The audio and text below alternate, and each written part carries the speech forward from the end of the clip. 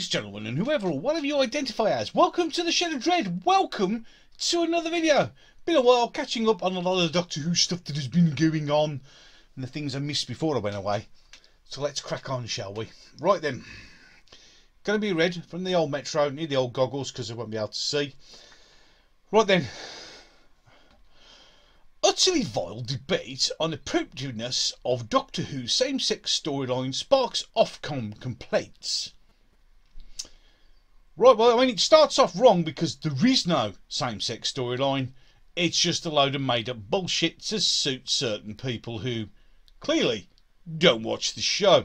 In any case, Talk Radio has been hit with Ofcom complaints after a presenter debated whether Doctor Who having same-sex relationship storyline, already covered, isn't one, is appropriate for children. Now, this is something that always amazes me, and it always shows the hypocritical nature of the idiots over there, on the left. Whenever you start talking about Doctor Who, but you have to understand it's a children's show. You're just getting all het up over a children's show. It's made for children, not people of your age. Until somebody goes, it's a children's show. Oh, no, it's not. It's an adult show. It's allowed to do whatever it wants. Hypocrisy. Isn't it wonderful? Any case, I actually listened to this radio interview, hence why I'm doing this, because I didn't get a chance before, but this is important. Broadcaster Kevin O'Sullivan asked journalist Nigel Pawley what age kids should be exposed to adult issues, which it is an adult issue, even though they teach it in our schools from very young nowadays, because it's all about acceptance. But in fact, it isn't. It's kind of telling you that you shouldn't do and believe in what you've been told by everybody else. But we'll carry on. As he discussed the blossoming romance, there isn't one. There wasn't one. It was just created for the last two, just to make a few people happy who never watched. Remember, 2.2 overnights. Between the Time Lord, played by Jodie Whittaker, not for long, and her companion, Yaz, the Plank, Mandip Gill, the worst actor known to man, and thankfully, Adric is no longer the worst companion ever. Yes, Mandip Gill as Yaz, congratulations, because no one will be as bad as you. In any case, I'll carry on. Devoted Doctor Who fans who were recently over the moon to see the relationship. No, not devoted Doctor Who fans. The section of the fans that they wanted to appease, to address, even though it completely then sacrificed everybody else who had anything liking to do with Doctor Who and just basically alienated everybody. Remember that this show started with 18 million, wasn't it? 18 million with the woman who fell to earth, and it now finishes, and it's got one left at 2.2 million.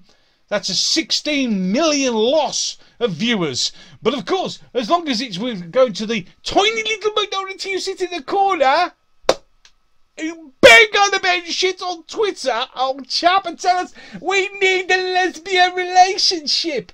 No, we don't. And you've gone down that way, and it backfired, like everything else. Any case, between the 13th addressed, no it wasn't, in the Eve of the Daleks, no it wasn't, and more flirty scenes unveiled in the Easter special, Legend of the Sea Devils.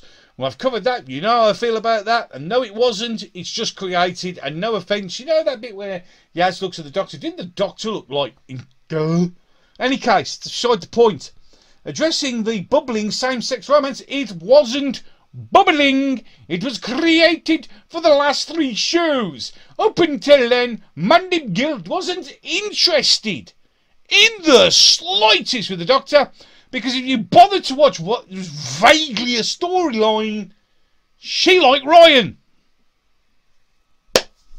Any case, let's carry on.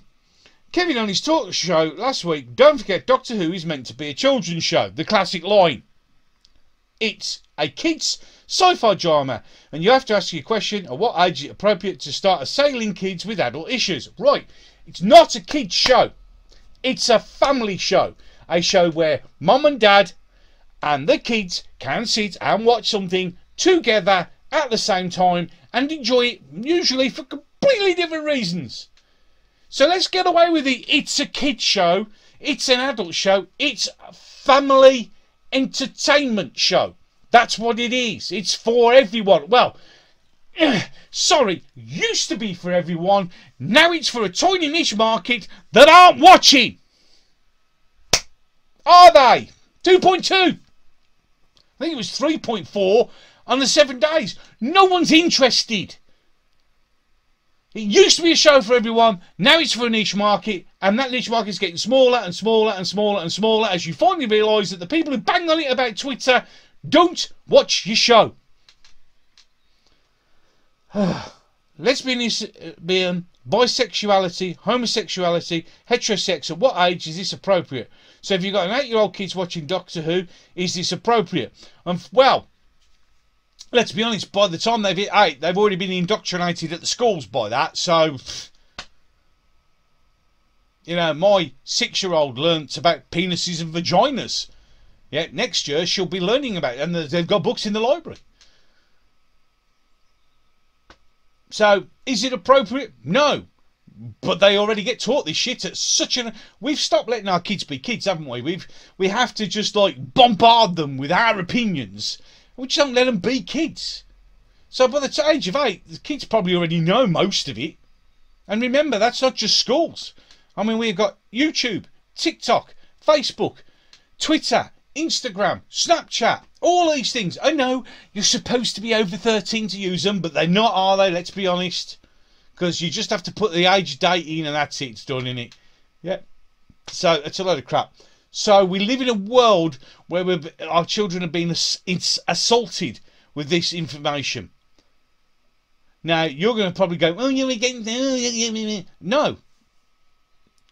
Homosexuality, gays, lesbians, whatever. If you're happy and it makes you happy, I'm happy for you.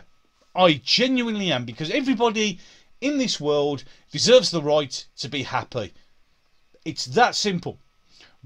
But when you decide that being happy isn't enough, and therefore you must make everybody else take part in your reality, then there's a problem.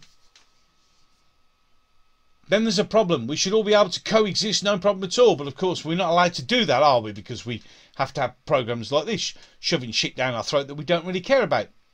Yeah, I don't. If you like the vast majority of people, not the idiots on either end of the spectrum. You know, the arseholes. Doesn't matter which way they lie. Left wing, right wing. They're both wings of the same stupid bird. Yeah, those of us in the middle couldn't give a shit whether you're gay, lesbian, whatever, trans, whatever. Don't care, not interested. But when you start enforcing people to have to follow that opinion, then that's where there's a problem. Okay? Just to get that out there. Don't judge you on your sex, age, race, religion, whatever. I judge you on whether you're being a twat or not. It's that easy. Journalist Nigel then responded, we would probably think it isn't, but people who have an agenda probably think no age is too young. That is correct. That is correct. He's not done anything wrong with that at all, because that is correct. Just look at the way the schooling systems are. Just to look at the libs of TikTok exposing all these teachers teaching kids their sexual gender and preferences because that's important to them. To no age is too young. I think you could write a Doctor Who episode or a series and make it very entertaining for kids, very scary, without having to make some political points. Correct. Now, before you start again, Doctor Who has always made political points. Yes, I know it has. But not to the level of this one, which is literally, this is how they use political points now. Have that. You are evil. Other Doctor Who's used to do it in a nice, subtle, gentle way. A way that you would actually have an impact. You know, how people would react in reality to situations. Not down your throat.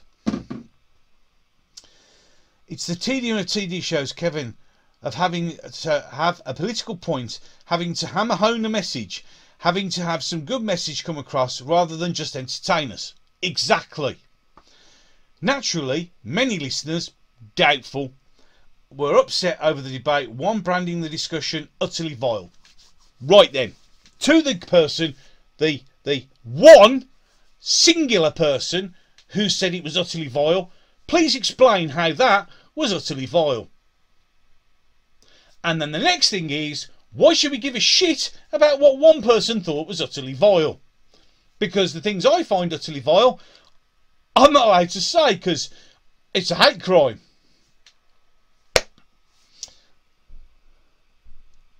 Does the man not watch TV because lots of ads are sexual, whether it be perfume or clothes ads? No, they're usually mixed race families because that's the thing now. What's the difference between a straight couple kissing and LGBT kissing? There isn't, except when you make a fucking issue out of it. Then there is. The kids are already exposed to sex in some form, so why not normalise LGBT couples? Okay, that's fine. But it's not being done to normalise it, it's being done to push an agenda. And that's the difference that you clearly, another rage, this is utterly vile. When I saw same-sex kiss on Doctor Who as a kid in 2005, it was a transformative moment for me. There's nothing political about representing love.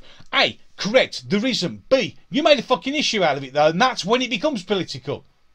If you hadn't said it, yes, I'm sure it was a wonderful transformative moment for you. Yeah? No one else gave a fuck. We just, oh, okay. And that was it. But you, because, yes, there is nothing political about representing love until you start using it to push that your agenda, and you've been butthurt over it, and it's not fair. No one gives a fuck about your feelings. They're just feelings. No one gives a shit. Sigh. What about the kids who have two mums or two dads as a third parent? As my kids or their classmates too young to see same-sex parents in the playground to hear, no, I don't have a dad, my mums are married. If you shouldn't see a gay bi couples in the media, but no, they're everywhere now. Absolutely everywhere. In every advert, everywhere. And no one really gives a shit. Except it's just become over the top now, just like everything else. It's right to represent everything in the world, but when the representation becomes to, it has to be put in there, otherwise you're evil, that's when you make it a political issue, because that's what's happening. Yeah, you watch adverts now and you can see all the boxes being ticked as the advert comes on. Because if it isn't, and you don't include that, you're evil, you're a Nazi, you're a far-right scumbag, you're sexist, you're homophobic, you're transphobic. And we carry on the stupid circle. Yes, they may have two mums and two dads, but I bet they don't make any fucking issue of it. Only twats like you seem to want to make an issue of it because there isn't an issue. Because everybody else in that playground couldn't give a shit. I bet you if you went out and asked them, oh, you know those two women are married, everybody go, yeah, and no one gives a fuck, go away. Yeah, but don't you think, no, we don't give a fuck, go away. Because just people get on with their lives. Ready for this? Television watchdog Ofcom has confirmed, out of a population of 68 million, 54 people made a complaint. 54 stupid, butthurt, idiotic twats made complaints about something they found vile. No one gives a fuck. How many people watch that show? Take away the 54.